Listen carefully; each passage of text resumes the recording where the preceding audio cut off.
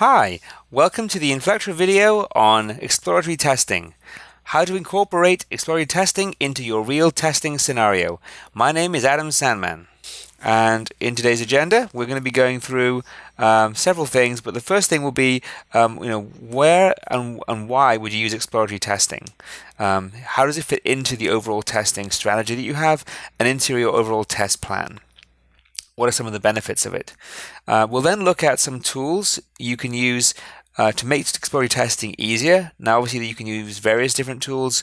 We've got some specific recommendations based on some of what our clients are using, what we're using ourselves. And then the last piece we want to take away is how do you fit exploratory testing into your process, into your agile sprints, where you may have a lot of automated tests already in place, you may have a robust DevOps strategy in place. How do you fit exploratory testing, and what is the best way? What are some of the lessons learned to avoid communication issues too? So first of all, why use exploratory testing? And to go back to that question, we have to first answer a bigger question, which is really, why do we do testing at all? We could easily just develop an application, we could build the features, and then we could ship it, right? We could do that. Some people do that. And what happens then is that your users basically will test for you, which is a strategy. And if you do that, the risk is that your users will find that your application is really buggy and not use it. If it's a consumer app, they'll use something else. If it's a business app, they'll probably revolt to your management. So really what testing does is it's a way to manage the technical risk in a system, so that you can decide, is this system ready for release? Testing doesn't mean it's bug-free. Testing doesn't mean it's perfect. Testing means we have just determined, based on some activities we've done, that the risk of releasing is low, and that the business risk of us going live now is manageable, and the risk to the business of not releasing, perhaps because another company will release sooner than us and we won't have a business at all, is lower. So it's basically determining, what is the risk and return of releasing now versus a month from now versus a month earlier. So we use testing to inform for the management team what is the risk of this project, the technical risk. There's always market risk. Is it the right thing we've built? Well, testing won't always find that. If it's the wrong product at the wrong time, even if it's the best tested application, it's not going to work. So, and that's the conceptual risk and the business risk. There's a market risk, there's financial risk, lots of different types of risks as a product owner is going to think about. But as a QA lead, your job is to help the product owner understand the technical risk, because the developers will have built a system and they'll architect it, and the performance engineers and the DBAs, they're all trying to reduce the technical risk, but ultimately testing is where the rubber meets the road. It's where you're able to assess what is the true state of the technical risk. So let's imagine we're the QA lead, or maybe the product owner, and we get to this situation. We have a really good DevOps strategy. We have a good code management system. We've got a whole bunch of user stories. They're well written. We've got acceptance criteria. They're all well written. We've got a whole bunch of automated tests. Let's say it's a web application. We've got some JUnit tests for all of our unit testing. We've got Selenium tests or other automation tests for the UI. We've got some automated API tests for all of our endpoints. Everything's green on the dashboard. Should we ship the product? That's a good question. Should we ship the product? As I mentioned at the beginning, technical risk is what we're trying to figure out here. And so the question is, do all those automated tests at the various levels I talked about, the unit tests, the functional tests, the API tests, have we mitigated and assessed all the technical risk? So hold that thought for 1 second. Before we answer that question, we need to think about what we've done. So first of all, let's look at the box. The box is our system, right? We've got some user stories. We may have some other requirements that are not user stories. Maybe they're the performance requirements, the security requirements. Maybe there's the use cases, other things which are part of defining the system. So we've defined the system. We've also got a bunch of automated tests that tells us that the box that we've defined and the box that we're testing match. So we have 100% test coverage. Should we ship? Okay, well, there's a slight wrinkle to it, which is the real system. If any of you develop systems, and you'll know this, the real system is never quite as neat as that. That's what the real system looks like. It's got some things that maybe when the user story is written at a high level describe how it works, but deep down in the guts of the system, the developers and probably some of the testers will know, in reality, there's things that maybe aren't quite defined in the user story. There's some wiggle room. Maybe if these exact things happen, something weird's going to happen. What browsers are our users using? We've designed this for Chrome, for Firefox, for modern browsers, Safari. Maybe our users are also using IE. Maybe our users are also using Edge. Maybe Safari's got some weird kinks coming out. So there's lots of things around the edges of an actual system that don't make it quite as neat as what's in the user stories and the requirements. So this is our actual system. And so if we overlay these two, we get what's called the edge cases. And I did this diagram deliberately because it shows that they're at the edge. And these edge cases are the things where the developer may have built the system, may have gone through some basic human testing as well, and maybe some manual scripts, some UAT scripts. We've got all the automation we talked about already. It's all passing. I guarantee you, from experience of our own systems and our customer systems, you've missed something. There are things that are in the actual system that you have missed. And these are the edge cases. These are the things that why would anyone do that? Well, because users are users and they do that. And so you've got these edges. So what is exploratory testing? Well, it's a way to find those edges. And why do we find this is important? Well, because if those edges are found by a tester, they're going to be found by a customer or a user, and you'd much rather know that you found it than someone else did. If you see on Twitter that the bug report was a user logging on Twitter that your application didn't work, and that's far worse than having someone log an issue in your internal bug tracking tool that there's an issue. So we all want to avoid our customers being our testers. We want to find the risk and mitigate it ourselves. And the reason why this happens is that really good testers, as opposed to maybe an automation engineer, which is a different role, a good tester will find things that no one knows about. We have a tester in our office. She just has to look at the screen and it breaks. She just touches it and we'll even say to her, "What did you do?" And we're like, "I don't know what I did, but I did it and this is what happened." And we're like, "Okay."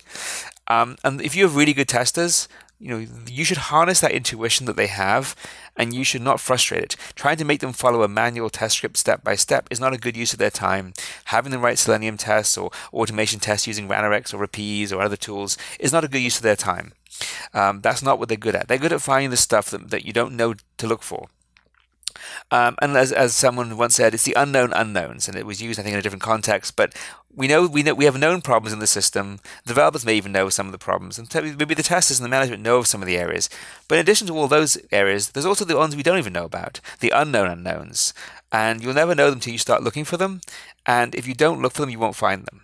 And exploratory testing is a way to let testers explore the system and actually find these things. And so that's why it's really important.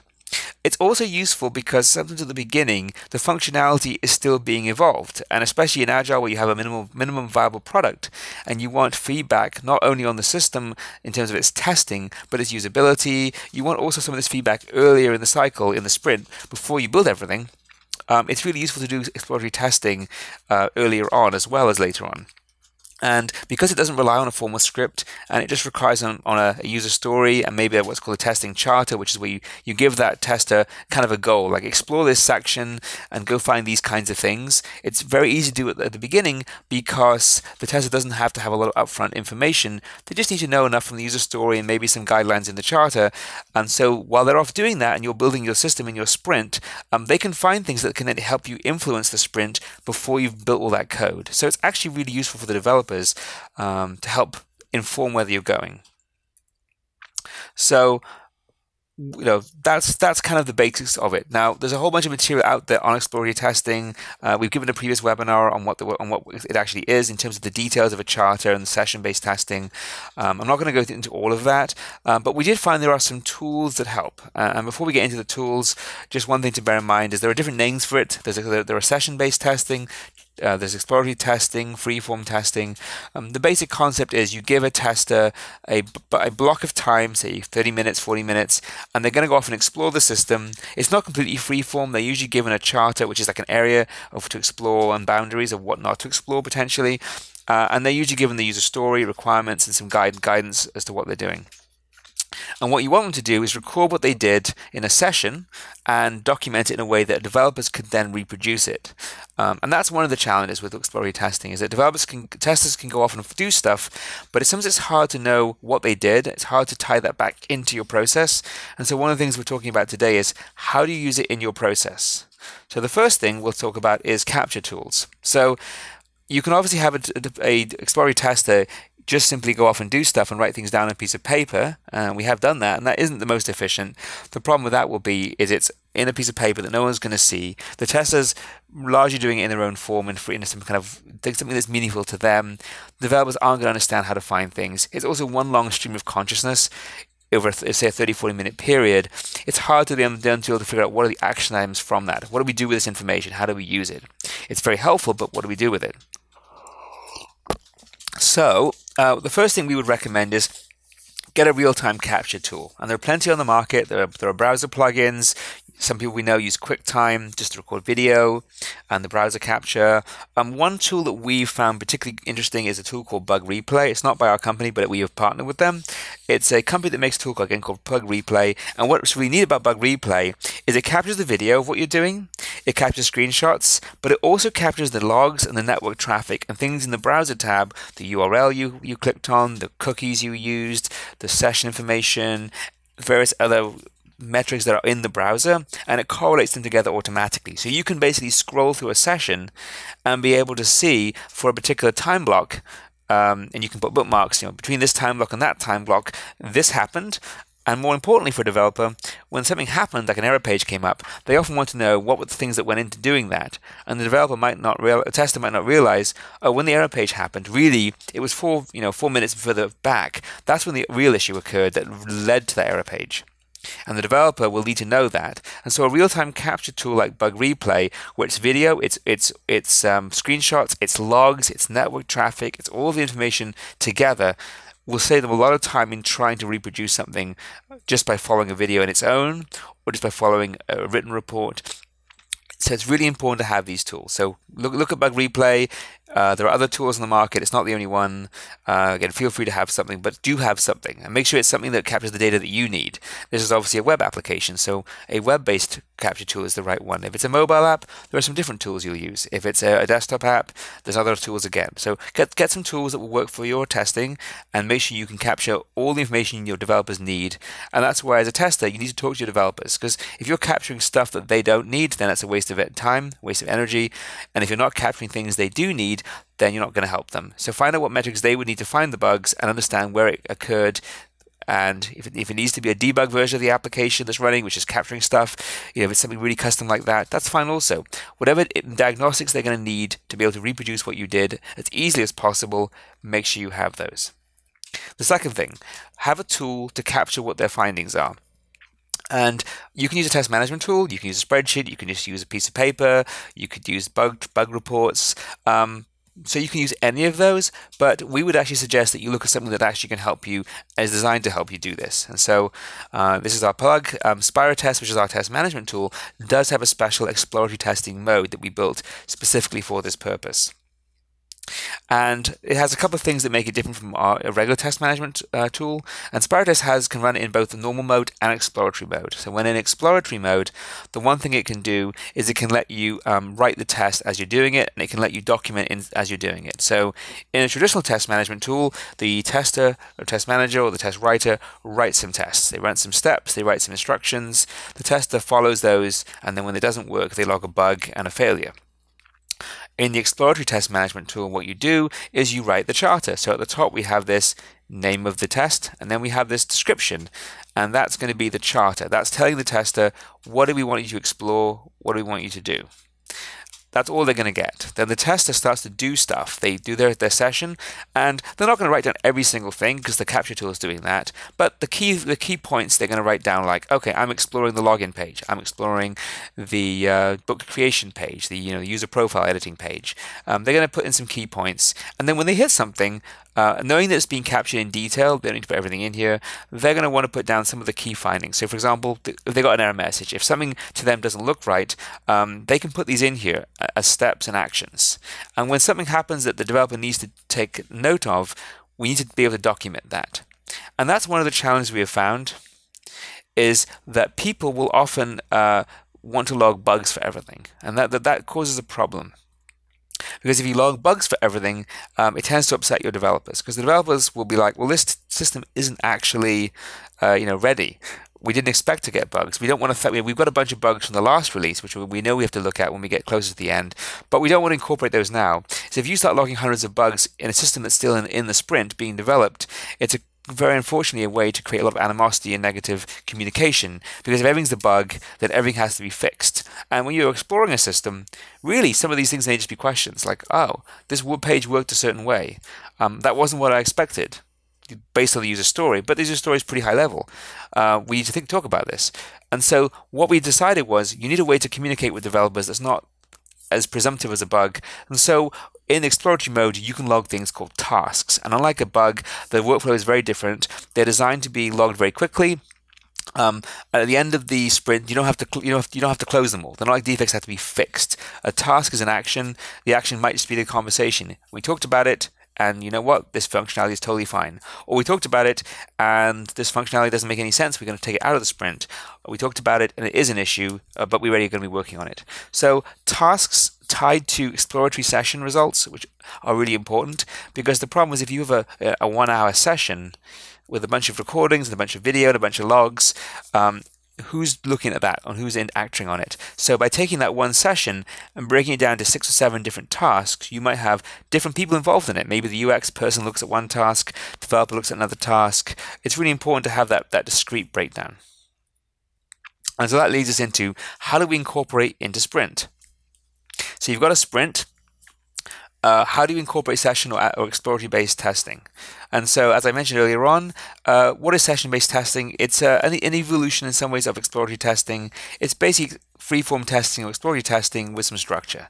So as I mentioned earlier on, it's basically a time box session. You take a section of time, and you say you're going to have 30 minutes to explore the user profile part of the system, and maybe you give some more guidance than that. Like, for example, we know it doesn't work right now with single sign-on, but we know it works with native sign-on, so focus on that part of things.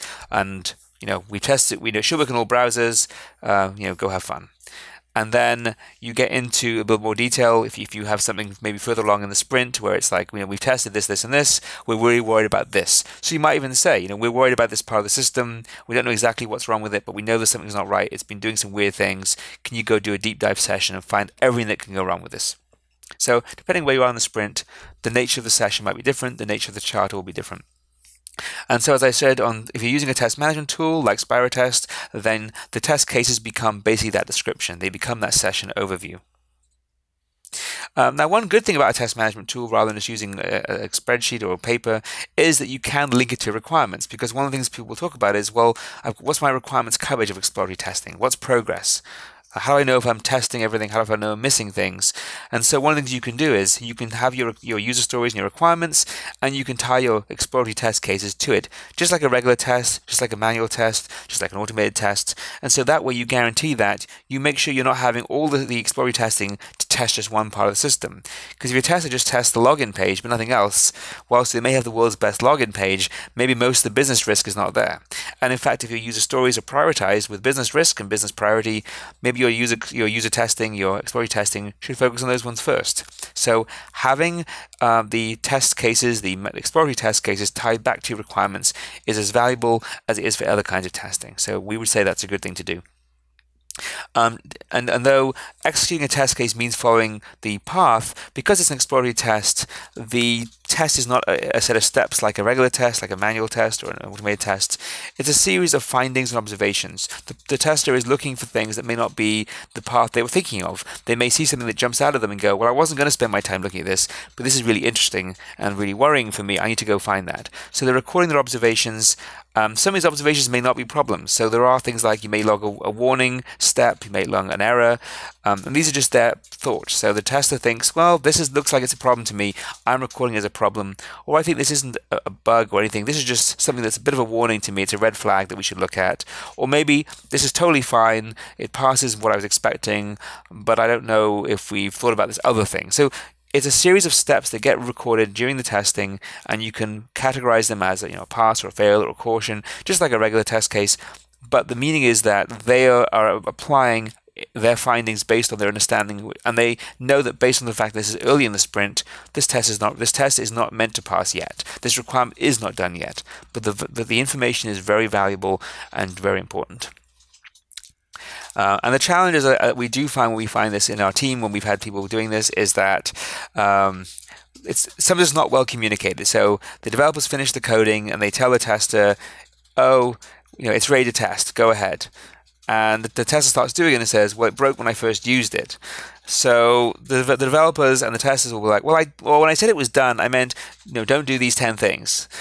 And so the tester will get frustrated. So it's important to have good communication and be open and honest. So when you write the test charter, when you write the test case with the description, make sure you're clear about what not to test as well as what to test. Because nothing is more frustrating for a tester than I've set up for an hour, I'm going to start recording, and the first thing I do breaks, and I don't understand why, because that's something that should be so obviously working. Make sure you communicate where things truly are. So the tester needs to know when they hit a problem, is it broken or is it not done? Because they can log a whole bunch of observations of it not being done, but if the whole test run result is not done, not done, not done, why did I waste an hour of my time? Because you probably knew that already. So as a developer, make sure you are very clear at the beginning what the charter should be and what it should not be. The next thing would be, and this is funny, any kind of test, this is true, the developer and the tester can read the exact same exploratory test report and take 2 different takeaways out of it. The tester reads it and writes it one way, which is it's all broken, it doesn't work in these 10 ways, and the developer's like, "Oh, but it all works for me when I try and follow your steps and try and reproduce your observations. I don't understand." So that is the nature of testing and development. Make sure the team understand that, and they know that they're coming from different places, and it's not something to get angry about and argue about. Know that developers and testers do have different perspectives, and having something that's written down an objective could help that. Also, having a good means of communication, if it's face-to-face, actually both go into a room together and look at it. If you're remote, use an instant messaging tool like Slack or something else. Make sure you have good communication as much as possible. And then, as I mentioned, one of the challenges is with exploratory testing in general is that you end up with a lot of observations. Using the tasks is really helpful. Have some way of taking an observation, a session, breaking it down into tasks, decide in the task, this task might be review this, I think it's okay, but I want you to look at it, versus I think this is broken, versus I know this is broken, but still I think you should think of these things. So make sure you use tasks, make sure you understand when you write the task and assign the task, the person who's getting the task knows what you want them to do. And maybe that may be just as you develop this piece of functionality, bear this in mind. So the task may have no immediate action, but it's really important to have different tasks, different people, and they're used correctly. Because if your 100 bugs are logged, you're going to create a lot of enemies and a lot of resentment, and then people are not going to want to look into the solution. They're just going to want to close the bug as quickly as possible, and that's not the point of this. And then at some point, you will get to a point where logging tasks and results may not make as much sense. Maybe you want to start logging defects. Maybe you're doing some exploratory testing early in the sprint. You have a bunch of tasks. The developer fixes everything. All the automated tests run. We're going live in 3 days from now. The tester comes in, does a quick high-level exploratory test across some of the key areas and finds some major issues. At this point, we're not logging tasks. We should be logging defects. These are showstoppers before we go live. So there is definitely a transition point where you move from one methodology or one way of using the methodology to another.